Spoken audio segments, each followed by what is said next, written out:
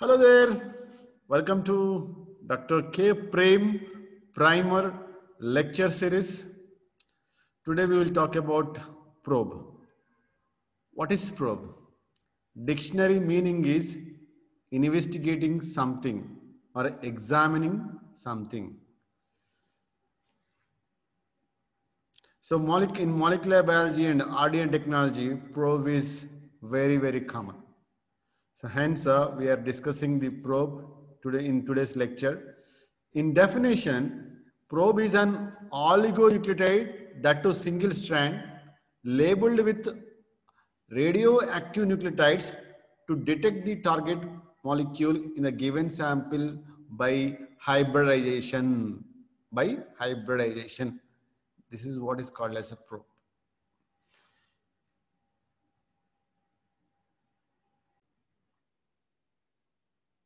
As I told you that probe is a single-stranded oligonucleotide or fragment of DNA labeled with nucleotide, radioactive nucleotides or fluorescent dyes to detect the target DNA or RNA in a given sample through the hybridization. You see, the same thing I'm trying to tell you.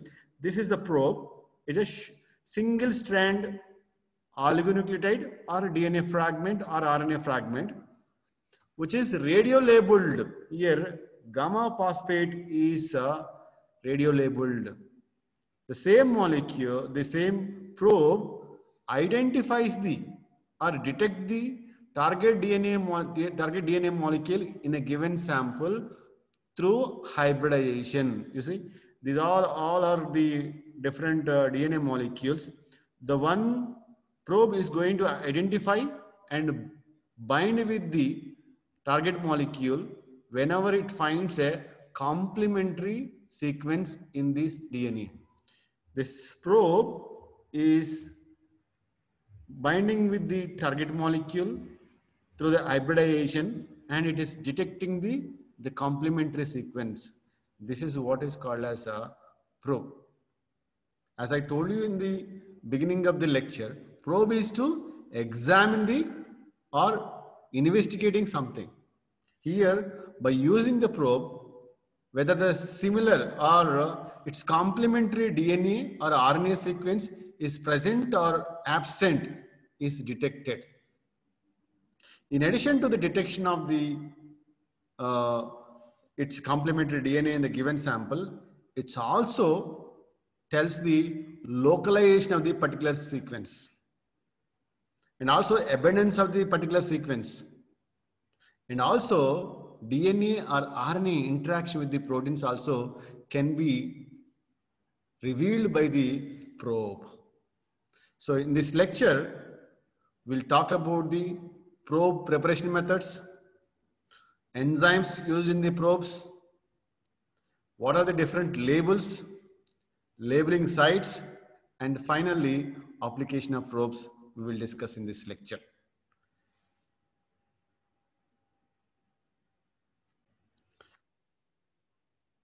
So at the end of this lecture, you see, you are going to answer these 4 or 5 questions, because you see, what is the chemical nature of a probe? It is a protein, RNA, or DNA.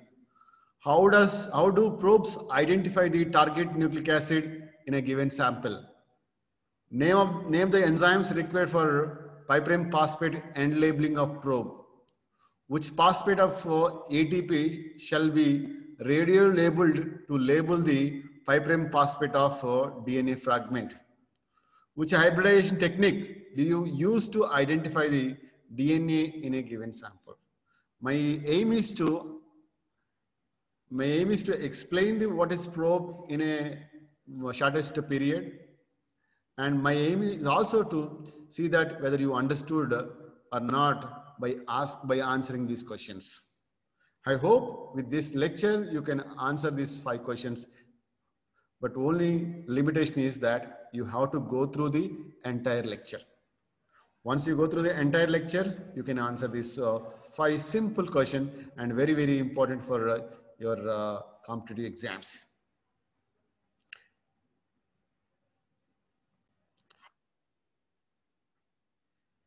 as I told you that in the beginning of lecture, an oligonucleotide or fragment of DNA or RNA is labeled with radioactive nucleotides or fluorescent dyes conjugated with the nucleotides or analog molecules. A probe is an oligonucleotide and that too single strand molecule labeled with radioactive nucleotides or fluorescent dyes conjugated with the nucleotides or analog molecules with the other haptens. So that molecule will identify the target molecule in a given sample by binding to it through the complementary or hybridization. That is what is called as a probe. As I told you that in this probe is very, very important molecule in the RNA technology and molecular biology. In the next slide, I will explain the different methods of probe preparation. Here you see there are 6 methods through which probes are prepared. The very first one is end labeling. This is what is end labeling. And the second one is nick translation. Third one is random priming. And the fourth one is primer extension. And the fifth one is polymerase chain reaction. And the sixth one is reverse transcription. So these are the different methods which are available to prepare the probe. Different methods for probe preparation. So these all methods depends on the enzymes only. They are enzymatic preparation of probes. There is another way to prepare the probes, that is a chemical modification. But today we are talking about the enzymatic methods of probes preparation. So once again, end labeling, nick translation, random priming, primer extension, polymerase chain reaction, and reverse transcription. In the next slide, we will see what are the enzymes which are required for these methods.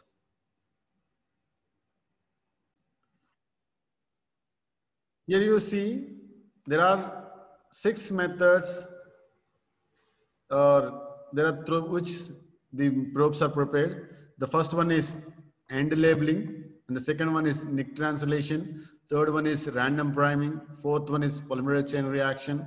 Fifth one is reverse transcription, and the sixth one is primer extension.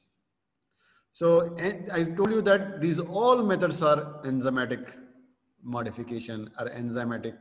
They use the enzyme to prepare the probe. For end labeling, there are 2 types of end labeling. One is a pi-prime phosphate end labeling. This is here you see pi-prime end, pi-prime phosphate, and 3' nucleotides of the. So when a probe is prepared with the pi-prime phosphate modification, when that time 2 enzymes called as alkaline phosphatase and polynucleotide kinase are used. To label the pi-prime phosphate of the DNA fragment or RNA fragment, you need to use the alkaline phosphatase to remove the non-radioactive phosphate group, and to replace you need a polynucleotide kinase. And there is a second end is 3' end, where terminal deoxynucleotide transferase is used as a enzyme to label the 3' end of DNA or RNA fragments.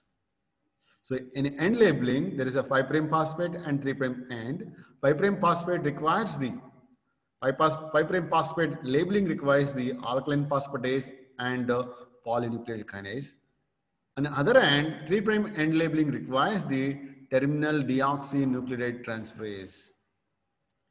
The second method is nick translation. Nick means nick means single strand break, right?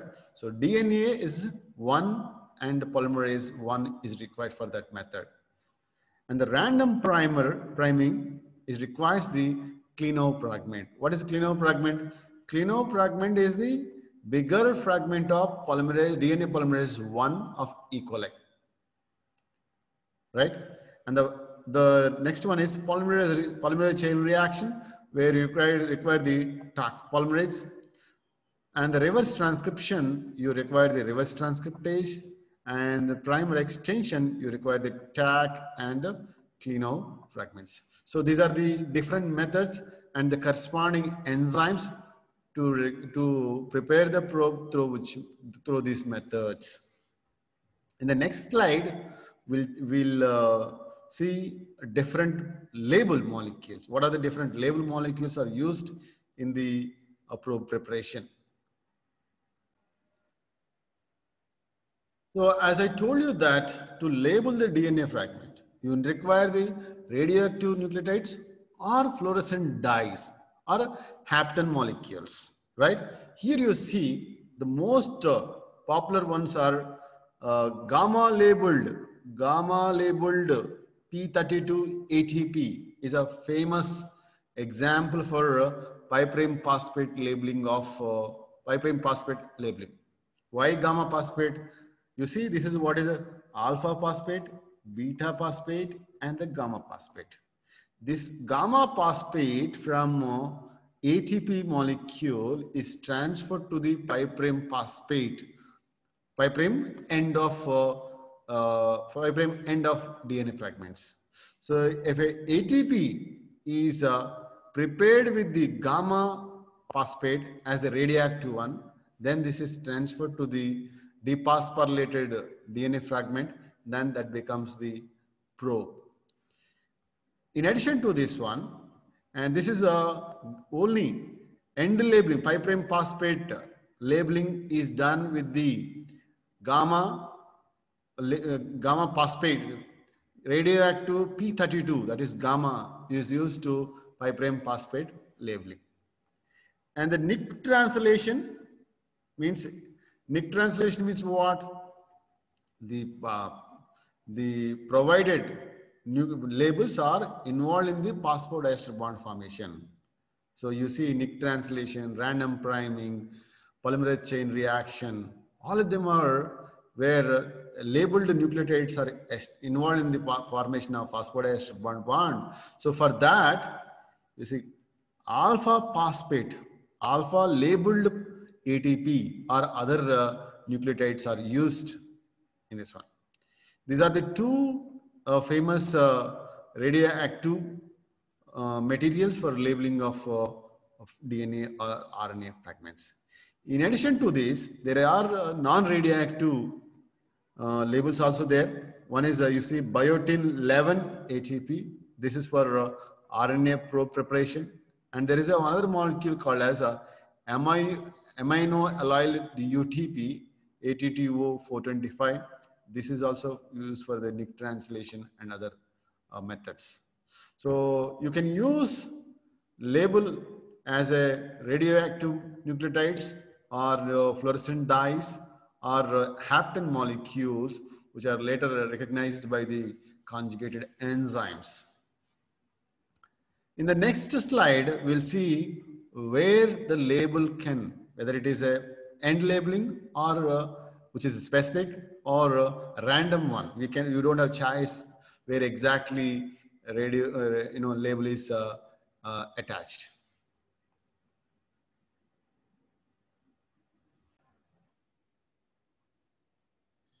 Here you see labeling sites. We talked about the labels and we are talking about the labeling sites. So labeling sites can be end labeling or random labeling. End labeling is 5' phosphate or 3' nucleotides. This is what is called as end labeling.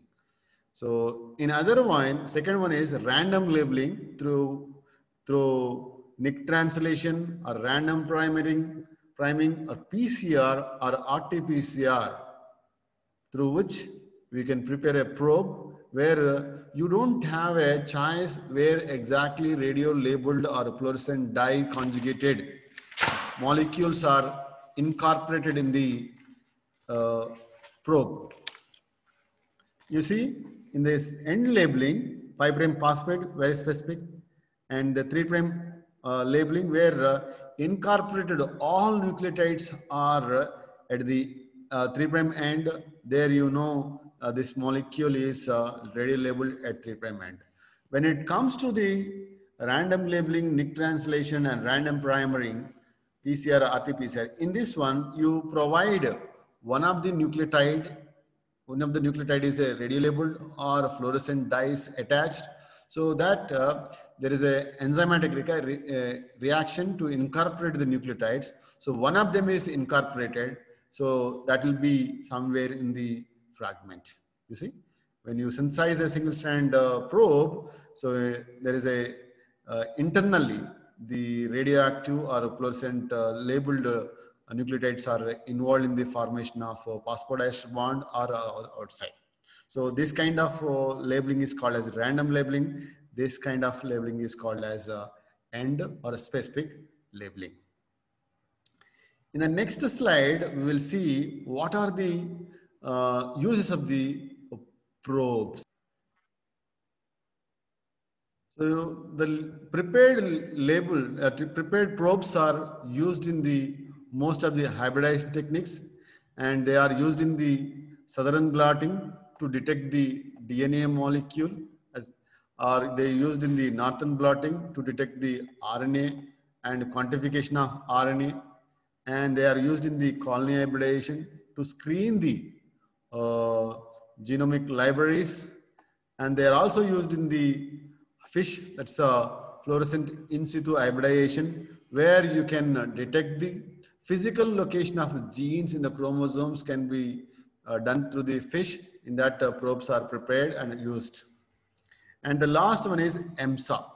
EMSA, where DNA or RNA and protein interactions can be detected and can be quantified using the EMSA technique. So these are the applications of the probes. In the next slide, I'm going to give you answers about the previous questions, and wait for that. In the beginning of the lecture, I asked you a few questions, around 5 questions. I told you that if you go through this lecture, you're able to answer those four or 5 questions very easily. I'm giving you the answers here. You see, what is the chemical nature of a probe? Chemical nature of probe is single-stranded nucleic acid. They may be DNA or RNA. The second question is, how do probe detect the target DNA, target nucleic acid? Because the probes can bind with the target DNA and hybridize with them. So they will have a complementary sequence so that the probe can identify its complementary sequence and hybridizes. So that's what is called a hybridization. So probe can identify the target DNA or RNA molecules through the hybridization. And third question I asked, what are the enzymes required for the pi'-phosphate labeling? So one is alkaline phosphatase and second one is the polynucleotide kinase. Because alkaline phosphatase removes the existing phosphate and polynucleotide kinase can add the nucleotide radioactive phosphate to that dephosphorylated oligonucleotide or DNA fragment. Then the fourth question I asked is which phosphate should be labeled to phosphorylate the pi' ends. So gamma phosphate, if it is that is radio labeled, then the radio labeled gamma phosphate is transferred to the probe, then probe is labeled. And I asked you, what is the, which hybridization technique used to detect the DNA? That's nothing but southern blotting. So this is all about the probe introduction. If at all you like it, subscribe for regular updates. Thank you all for watching. If at all you like it, if you don't like it also, if you don't like, just tell me where you don't like so that we will improve to give good content. Thank you all. See you again with one more video. Until then, bye-bye.